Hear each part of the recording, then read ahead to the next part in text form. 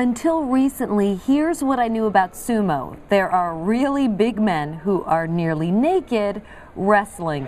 Now that's all true, but there's more to it, and I can say I am a new fan of Japan's national sport. Lucky enough to get tickets to one of Tokyo's 3 annual tournaments, I got off the plane and headed straight for the National Sumo Stadium. Here's what I discovered. Sumo wrestling is exciting. The athletes are surprisingly graceful and expectedly intimidating, just like American football players. So let's put things in perspective. NFL football is one of the most violent sports in the world,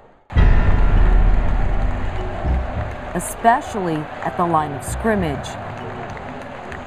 The thought of lining up across from and colliding with a 6'5", 350-pound man is terrifying at best.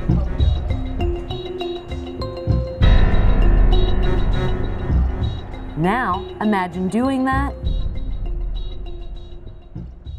without any of the pads. That is sumo in a nutshell. And just like the NFL, it is exciting. The matches are typically very short. In seconds, one opponent has been knocked down or out of the ring. Their power and agility is impressive. The wrestlers have names like Hakuho or Tokusugawa.